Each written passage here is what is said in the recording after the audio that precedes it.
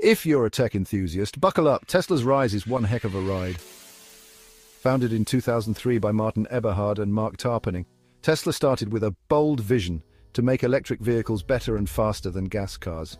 In 2004, Elon Musk jumped in with $6.5 million, steering the company to new heights. Fast forward to 2008, the Tesla Roadster hit the scene, proving EVs could be both stylish and speedy. In 2010, Tesla went public, raising $226 million, fueling the launch of the Model S in 2012, a game-changer with its sleek design and advanced tech. Then came the Gigafactories, Autopilot in 2014 and the Model X in 2015, with those iconic Falcon Wing doors. 2017 saw the debut of the mass-market Model 3. Despite production hell, Tesla pulled through.